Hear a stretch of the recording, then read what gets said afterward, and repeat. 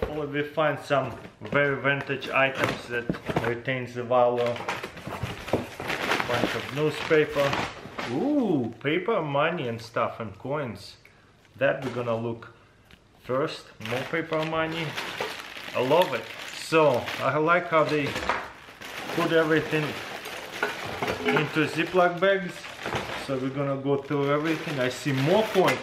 No way! I think this is a $300 mystery box. Okay, there's a thermos and some kind of trophy. Pretty cool knife. Look at that handle. Another trophy looking thing. Okay, this is the same seller that I always buy. This is the best junk drawers. It all started for me. All. There you go.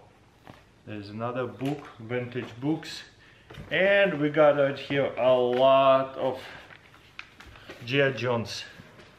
So never mind, this is I paid around $300 for sure, maybe $350 if you include the shipping and everything. Some vintage comics, let's see, 1989. There's a little bit newer ones. DC comics. So that's pretty cool. Newer comics, another new one, but look how many of them.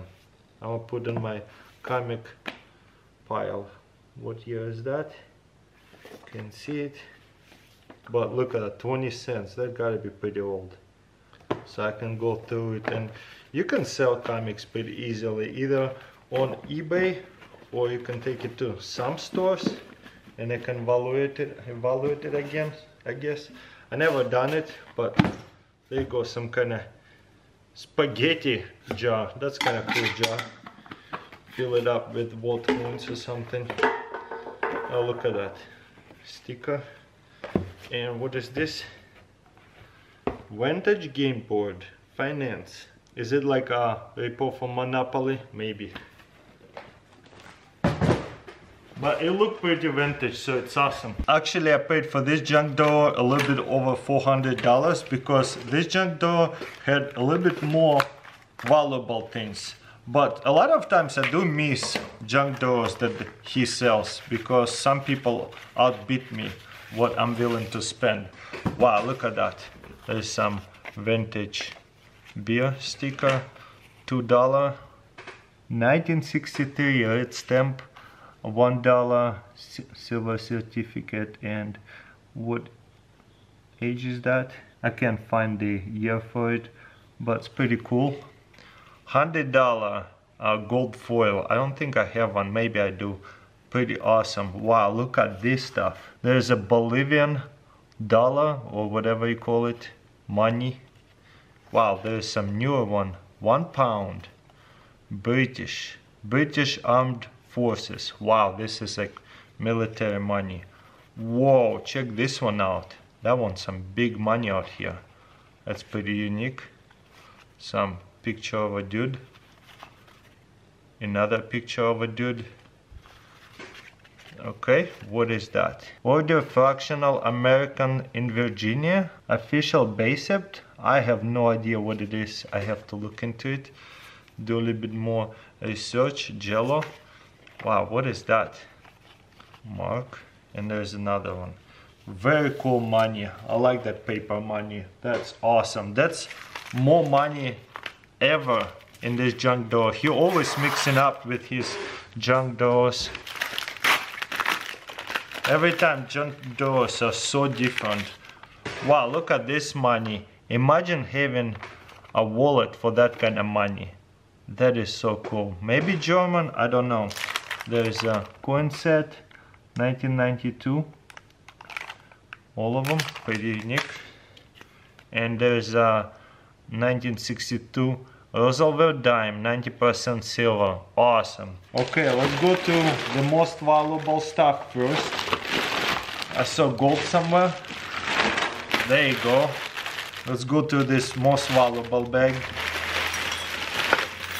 Wow, look at that. A little train. I love trains, especially like that. Definitely keeper. Probably part of this thing. Okay, we have here the goodies. Sometimes you can find silver coins inside of this, what do you call it, vault coins, but most of the time it's just generic coins, and you can sell them at the coin store. Once you have a lot, you can sell them as bulk and they'll buy it for you for around 5 cents per coin. But there you go, there's 10 centavos, there's a whole bunch of them. I doubt any of them silver, because this seller separates the silver stuff in the good baggies, but I do love vault coins. Okay, whole bunch of buttons, generic jewelry, not silver, just like, you know, junk. Lighter, definitely keeper. I love knives. That looks like a clean knife. Cool, gonna put that to the side over here. That's a part of the junk drawer. Okay, this is why we buy that stuff. Let's go. Okay, first of all, we have here 5 cents, 90% silver barber dime, mercury dime, 1941, 90% silver $3 melt volume. Okay, size 8, looks like diamond ring, and there's some markings on it. I would have to figure it out and grab one of those magnifying glasses. Probably cubic zirconium, but still pretty cool. Okay, wow, this one has a lot of coins. I can't believe it. So there's 1972. I don't know if this one is silver or not. 90% silver, 52. Half dollar, 68, 40% silver. I'll take it. Another 90s barber dime, quarter, mercury dime. Ooh, Standing Liberty, 1927. What you're looking for is 1916 is the most valuable. Even in a bad condition, you can get a lot of money for it. But anyways, 1922, most generic piece dollar, but it's kind of cool quality. So this melt value around $20, I think. 1943 mercury dime. Ooh, look at that. Virginia Independence Bicentennial, 1774-1976 medal. I like how it says nice. I think it is nice, honestly. And some Australian, I think. No, Great Britain large pennies. So this is 1940 large penny. I do like them. I keep them in the vault coins, things like that, separately compared to this stuff. So put this separately, but definitely big time keepers. I wonder what's in the box. We'll open it last. Wow, look at that copper coin. Don't threaten on me. Established in 1754. That's beautiful. A little bit dirty, but I wouldn't clean it. You can also sell it easily at the coin store. I don't know how much copper coins sell for. And this is what we are here for. 1 gram gold sell for around $85. Boom. Nice. That is definitely nice. I love certification plastic card. It makes a really good gift. Also, this is 2019 inside of the case. This right now sells for $34 at coin stores. You will be lucky to get it for $30 per ounce at the coin store. This is 1 ounce 99 silver, and silver is very high right now. So we're making money. Wow, this is nice too. Pretty clean. Is it gold or anything? Tarnished a little bit, so I doubt it is gold or anything. Probably cubic zirconium, but still pretty cool. So right here in the melt one, at least $130 to $150 already we got back, and I'm not even talking about paper money or anything. So let's open up the rest of the goodies right here.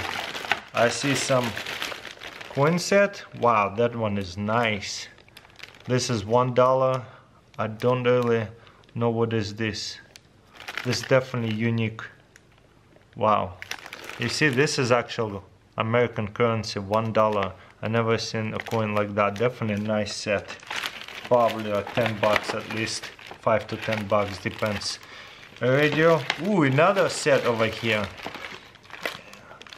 What kind is this? Oops, opening it upside down. This is 24 karat gold plated coins. 1 cent, 2,000. So everything is 2,000 over here. 1, 5, 10, 25, and $1.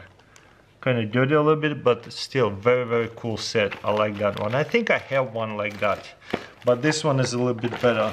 Ooh, look at that. Super Mario 3 Bros. Definitely needs to be cleaned a little bit, but let's see. Is it silver? Does not look like it, so junk. Look at that. Pretty cool knife. Multi-tool. A keeper for sure. Tools are always a keeper. Pearls. What is that? Paint opener. Cards. Toys. Is it Hot Wheels? Rescue. Made in Malaysia. Cool. Flute. That's pretty cool. Just plastic generic stuff. Wow. Indian herbs. Some vintage boxes over here. What's in here? Ooh, look at that. Desert Storm unopened cards. 1991. That is unique. Wow. I don't even know what it's all about. Oh, I guess you get actual soldier cards. That's pretty cool. Gotta be worth something, right? Okay, and a couple more toys and stuff. Okay, then there's a little bit more junk in here. Okay, there's some vintage knife. Pakistan. Watches over here. I can hear them clicking, so some of them work. Oh, look at that. What is that? Harmonica? Some old watches. That one is clicking heavily. That kind of stops. I guess you wind it and then it goes. Okay, that one is working, just dirty. And there's simple stuff. Okay, another knife. Stainless steel. Cool. More watches. More knives over here. This one flips out. Nope, it doesn't. Patches. Check this out. Keychains. Lighters. Ooh, this one is nice and a working condition. You'll need a special lighter fluid attachment to really refill it, but let's see if it'll work. It definitely losing some lighter. Woo! For sure need to be adjusted quite a bit. Let's see. I don't know if it's gonna keep the flame for that very long time, but it works. Just put it on the lowest.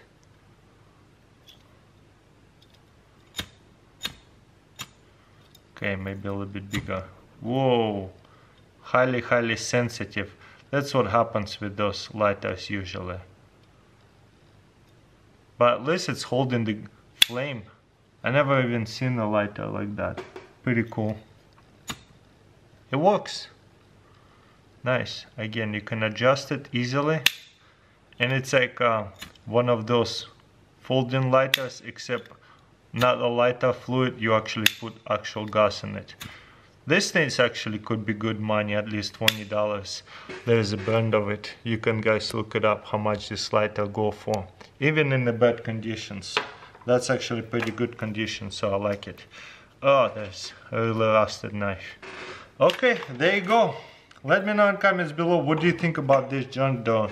Definitely thumbs up for me. I had a lot of fun and some unique stuff out here, that's for sure.